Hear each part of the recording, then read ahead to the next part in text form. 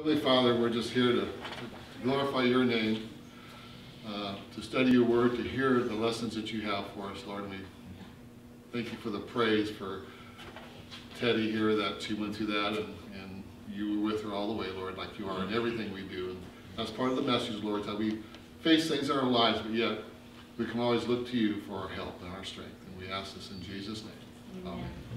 Did I say your name right, Teddy? Yes, you did. Okay. It's 1-D-I-E. One D and I-E? Yeah. Okay. Well, so today, the title of this message is Lift Up Your Eyes. And I'm gonna start by reading Psalms 112, or Psalm 112. The entire psalm is only 8 verses. I'm sorry, not 112, 121. This morning. So Psalm 121.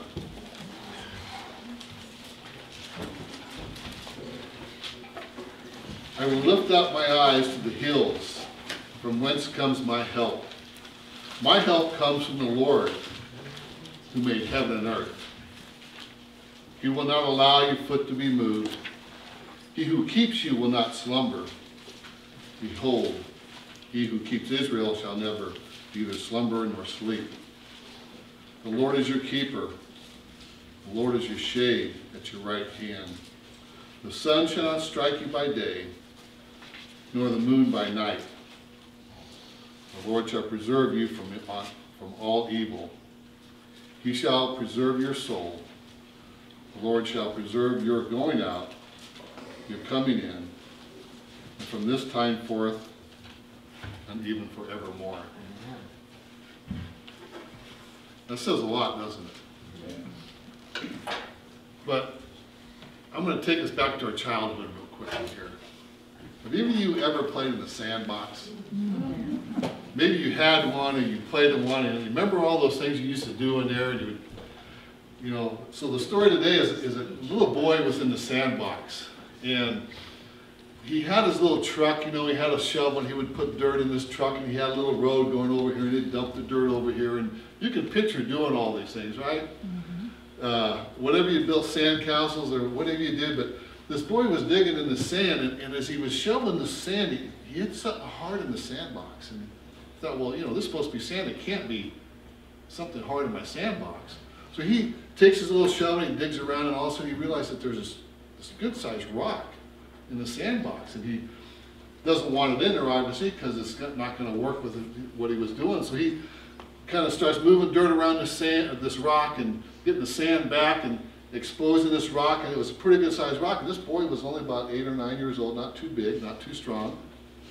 And so he finally gets this rock, and he's determined to get it out of his sandbox. So he kind of gets under it, he gets it rolled over to the side of the box, and you can picture the sandbox with the wood things around the frame, and then a little place to sit on top of it. You can just picture this in your mind, this boy struggling with this rock, and he kind of gets it over there, and he kind of figures out, now if I can put some sand under it and kind of get it up a little bit at a time, I can get it rolled out of my sandbox.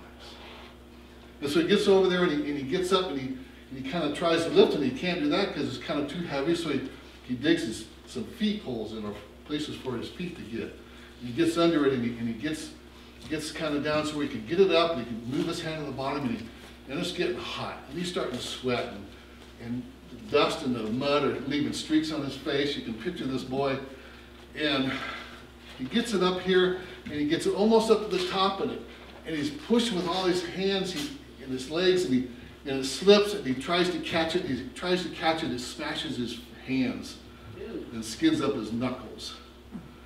At that point, he had just worked in this rock in a hot sun for way too long, and he kind of just had tears coming down, mixing with the sweat and his mud in his face, and he's sitting on the edge of the sandbox, just defeated. Just defeated. As he's sitting there, fretting over this rock, he feels this cool shadow coming over him. As he looks up, he sees his dad standing there, blocking the sunlight. And his father asks his son, well, what's up, son? What's going on? He says, Dad, I was playing in my sandbox, and I hit this rock, and this rock was in my way, and I worked so hard I can't get this rock out, and it's frustrating me, and I tried with everything I had. And his dad says, well, son, have you used all your resources? He says, Dad, I used my legs, my feet, my arms, my shovel. I did everything I had I used on this rock, and I can't get it out. His father said, well, you know, son, I was watching you from the kitchen window. And I was available to you to help you if you would just call on me. And at that, his father reaches down and gets this good-sized rock and tosses it out of the sandbox. And that sandbox is a picture of our lives. We all live in a sandbox where we have rocks that occur in our lives. And in this sandbox could be our community, our work, our church, our family. And as we go through our lives, we run into rocks that are just, they interfere with what we want to do, you know, our plans. And when we normally run into a rock, what do we want to do? We want to tackle it our way, right? Like this boy, he was focused. He was playing with this little truck and shovel and stuff, and all of a sudden his rock came up and it took all of his attention, took all of his focus. But in our lives, that represents that sandbox. Christ told us in John 16:33, he says, I have told you these things so that in me you have peace. In this world you will have trouble, but take heart, I have overcome the world. Amen. You know, our nature is to control things in our lives. And as I look through this story and this picture, I see that, you know, we all have a throne in our life. Have you ever seen that book called The Four Spiritual Laws? And it has the Christ and then a throne there, and Christ should sit on that throne. You've seen those? Well, I remember when I was younger at home, we lived on a farm, and we had a farmhouse, and it wasn't a big house, but it had one main heater in the house. It was a floor heater. You guys remember those floor heaters growing up? Yeah, some of you may or may not. And if you stepped on the grate, it would leave a pattern on your foot, you know, so you didn't want to do that. But see, I grew up with three sisters, one older, two younger. And I can remember getting up early in the morning, wrapping that blanket around me and getting out and surrounding this heat, and all that warm air would just come up, and it was like you were sitting on a throne. It was like, oh, it's all mine and I can just enjoy it. Well, that was great until one of the sisters got up. And then I could maybe just take half of it and she could take half, or whoever was there, and we could both enjoy it until the next sister got up. And I can remember all four of us having knockdown, drag-out battles over the best spot on that heater. And if we could get someone moved over, put her foot on it, that would be the great thing. But you know, that's how our throne is, right? Isn't that we struggle with Christ? We struggle with our own desires on the throne of our life because we want to be there. We want the best spot. Think about that. And think about how many times we face those difficulties, those rocks we come into, that we start blaming other people. Or we start regretting what we didn't do in the past. We go into damage control or problem solving, or like this little boy was figuring out ways to get that rock out. We might even go into worrying about this rock. All these rocks, they all come at one time, and one right after another. And worry, you know what worry is like? Worry is like a rocking chair. I was reading this other, it says, you know, it gives you something to do, but you know, you don't get anywhere, right? You just, it doesn't do anything for you. And when we try and deal with those rocks in our lives, we end up smashing our own fingers, don't we? Making the wrong decisions, making quick decisions instead of waiting for the Lord. I remember when we moved to Montana about 8 or 9 years ago, and we were at a nice church, but our grandkids had moved to Stevensville. We were in Post Falls, Idaho, and we would come over and visit. We were driving home, and every time we drive home, we said, what's keeping us from living over there and enjoying the grandkids? And I thought, well, you know, what we should do is let's just pray about it. Well, we brought it to our church family. We had them praying about it, and then my daughter's church over here, Lone Rock Church, was praying for us to move over. So we thought, well, we would just, you know, kind of lay a fleece out for the Lord. So we interviewed some realtors, and we talked about a price, and we And this was early spring. We thought, well, if we list our house now, higher price, we got all summer to sell or not sell. We didn't have to move, but we really wanted to. And so we thought the Lord would be able to answer that, obviously, because He's God and we're not. So within 7 days, we have a full price, no contingency offer in our house. And I'm thinking, oh, my damage control, here's a rock. I mean, you know, I wasn't ready for this. I thought we had all this time. And so what does Marvin do? He's a list maker. So I start taking control. I said, Lord, thank you for answering the prayer, for selling our house, and I'll take it from here. Have you ever done that? Have you ever done that? So I'm starting to make a list, and I think, well, let's see, we need this, we can't do that, and we don't want to sign a lease on a house because we're going to rent for a while before we bought. And we can't sign a lease till we have our check, because if you get involved in something, you don't have the money, things happen in real estate, you know, and I see someone's probably done that or been there, right? So I have all this, and Marvin's trying to juggle all these A, B, C houses and stuff, and I had my daughter enlisted to finance a place, and I squandered 6 weeks out of 8 weeks escrow, fussing with it myself. And we got to where I was driving over on Sunday evening to work during the week, and I figured, well, Susan should certainly pack the house herself while I was gone. And that didn't work very well. And so I was driving over one night, and I knew I was out of time, and I hadn't really found a place, and I was uncomfortable because I had taken on what God said He would do. And so I pulled over on the side of the road driving over one night, and I took this list, this to-do list of probably 30 items, where to live, how to store stuff, what to do. I just crossed off to do, and I put God's name on top of that list. And I said, and all the way over here, I had another hour or so to drive, and I said, everything on the list, I just ignored. Every single thing. And I said, I don't want this pack. This rock's too big. And I fouled it all up.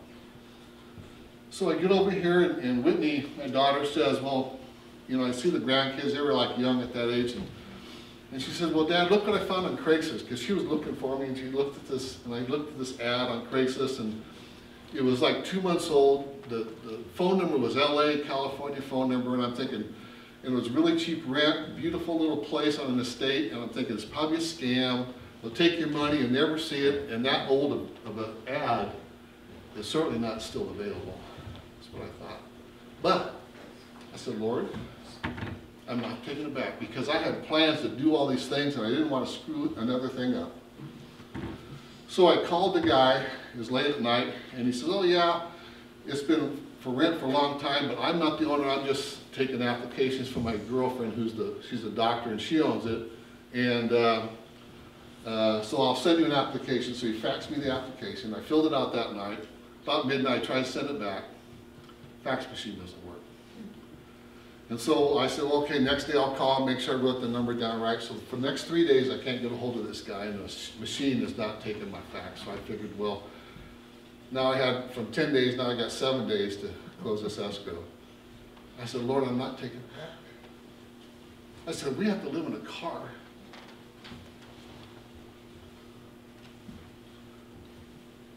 Who will trust you?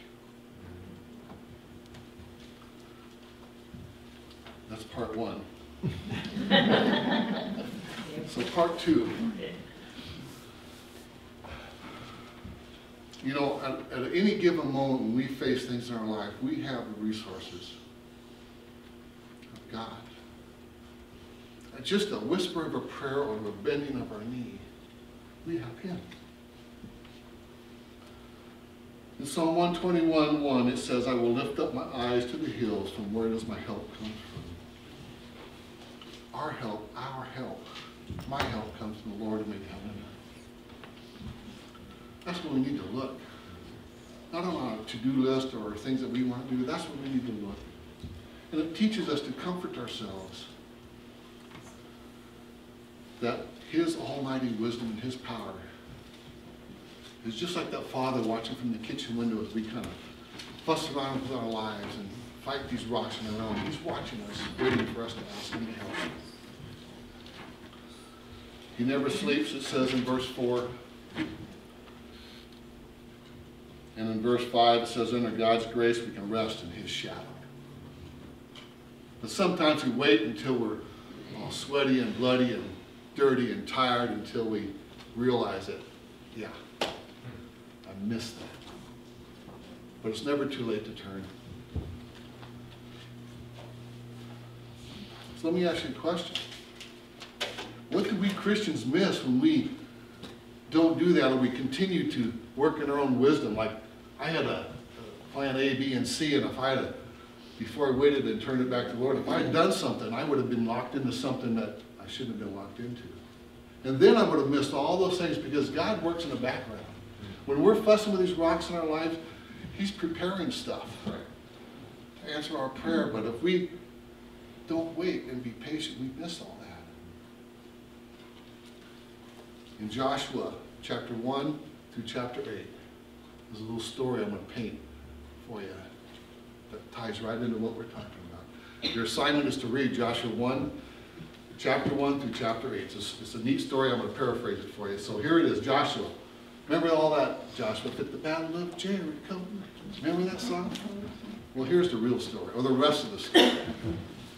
So the Israelites are coming out of the desert after 40 years because of the non-belief. All those guys, that, except for Caleb and Joshua, who didn't believe in the Lord, are gone. They come across the Jordan River.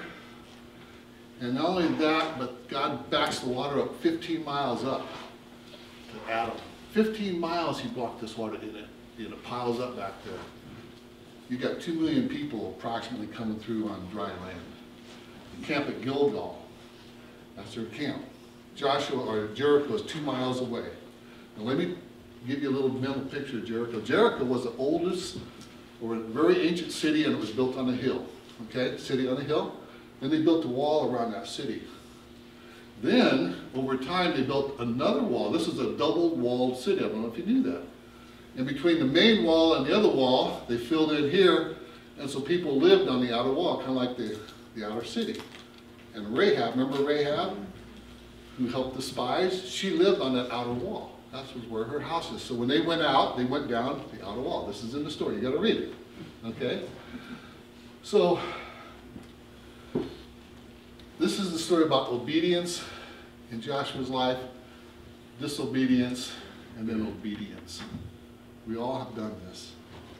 So Joshua, when he faced Jericho, he says, what are you going to do? You're going to go around once a day for 6 days, right? And the 7th day, you're going to go around about 7 times, and you shout and blow the trumpets. And this was about a mile around the city. That's how big the city is. Obedience. They do that. What happens? They blow the trumpets, they shout, and the walls come tumbling down. And it says in Joshua, it says that the people walk straight away into the city. Now, how do you do that when you have 40, 50-foot tall walls? Well, as they fell, it created a ramp into the city. Now, the interesting thing, in the archaeological digs, there's one part of the outer wall that did crumble down. I wonder if that was where Rahab's house was. Study that and look into this. This is fascinating.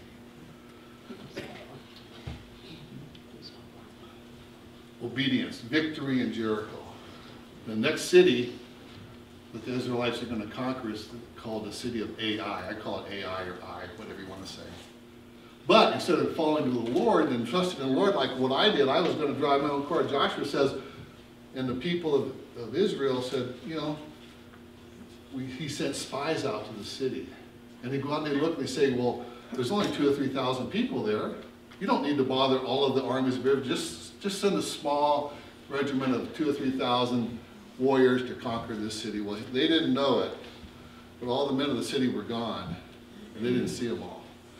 So they listened to man and man's wisdom, and Joshua doesn't consult the Lord. He sends out 2 or 3 warriors to attack the city of Ai, and they get whooped. And they come running, they get chased back, and Joshua's, oh Lord, what have we done? We hurt your name, and all these people will think they can beat Israel. And what does God say? He says, Joshua, you got sin in your life. You got sin in the camp. sin in your camp. It was Achan who had stolen some things from Jericho, buried it under his tent. He dealt with it. You got to read the story about how it was dealt with.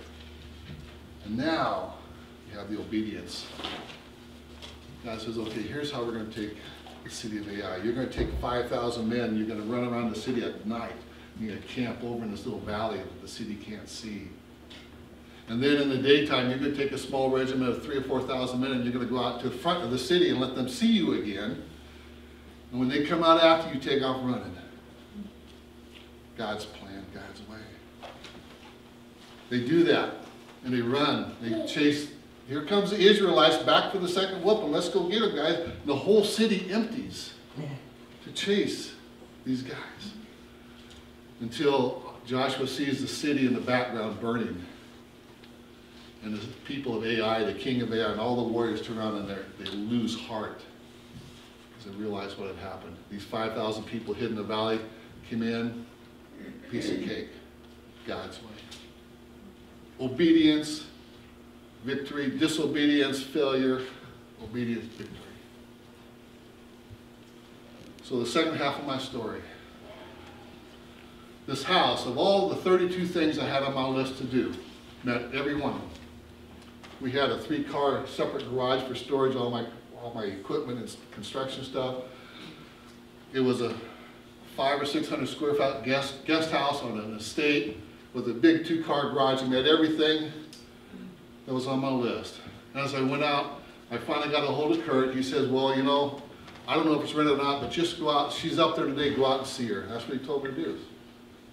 So I go out and knock on the door. Lady's Donna. She's about this tall. She's a doctor. She travels through. And she says, oh, yeah, well, you know, no problem. Come on in. Let's talk. So I sit on this chair, vacant house, one chair, and she's behind the counter. And I'm sitting here telling her story. Sold her house. I can't sign a lease until I get my check up front. And she says, after about 5 or 10 minutes talking, she says, well, okay, the house is yours. And I said, in my heart, I said, thank you, Lord.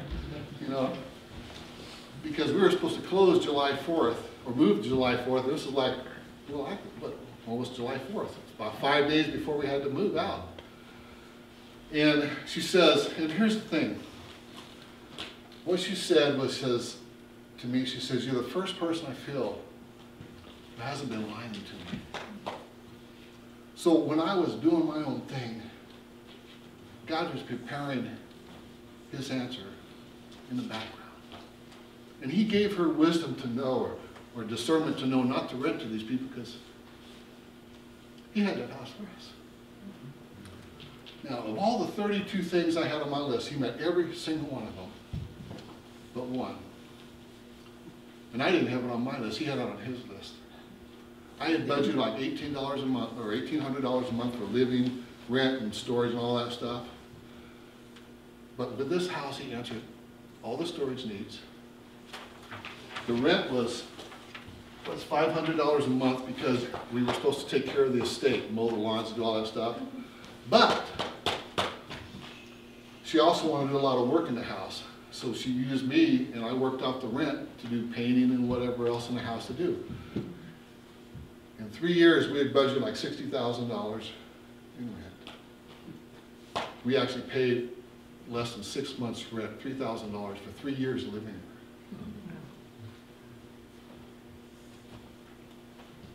And the thing is that's what we could lose when we circumvent God's timing. We fuss with those rocks so long in our lives that we miss his better answer than we could ever understand or expect. In Psalm 121, the psalmist is painting a picture of a traveler coming home, seeing the hills of Jerusalem, and saying, that's where my help is. As we lift our eyes to the Lord, we know that our home is not here. Amen. Our home is eternity. Mm-hmm. When you think of eternity and you think of the little problems we deal with here, they don't even compare to eternity. They're here and they're gone. Mm-hmm. So our eyes should be on eternity. You remember the song? You all know this song. Turn your eyes upon Jesus. Mm-hmm. Know that song? Mm-hmm. Let's sing it in unison, without music, just, it's very simple. Really? Ready? Turn your eyes on Jesus. Look full in his wonderful face, and the things of earth will grow strangely dim in the light of his glory and grace. When we focus and lift our eyes in Christ, all these rocks, what? They grow strangely dim. Let's pray. Holy Father, just thank you. Thank you again for simple power.